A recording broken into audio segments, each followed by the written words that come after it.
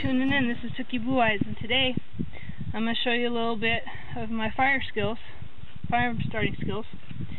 And here I have a little tinder bundle, which is made out of tumbleweeds, old dried out tumbleweeds, and a little bit of this. It's the inner bark of the cottonwood tree. And I have some of that here to show you what it looks like. It's real papery, real thin, and it burns and smolders really well. See that? Actually, I'll stick just a little bit more of that in there.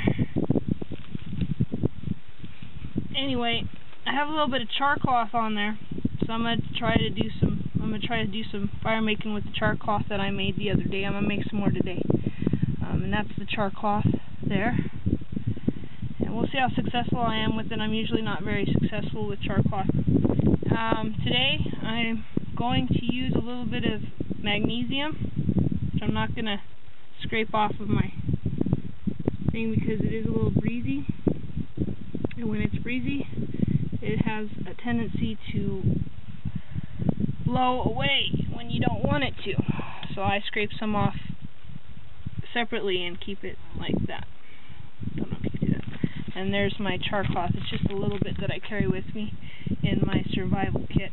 This is the knife that I use, because I really don't care about it, or its blade. It is sharp. You gotta be careful with it, but generally I don't really care about it. So let's see. Go.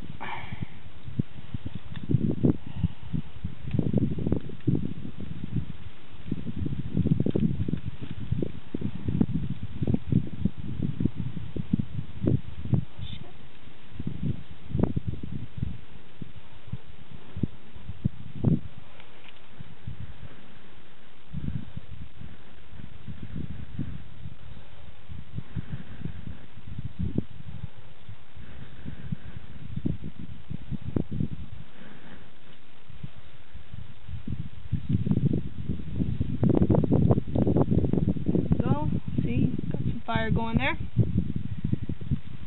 gonna slide that in there.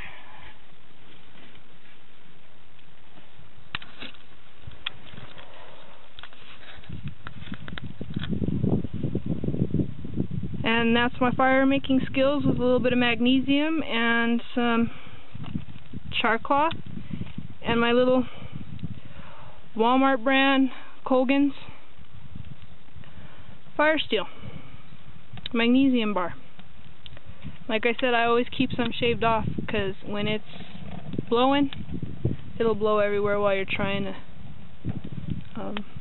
scrape it off, so I keep a little extra just on the side there. Like I said, this stuff here works wonders. So much for the cotton ball, although it is great tinder. I'm gonna let you go right now. Stay tuned.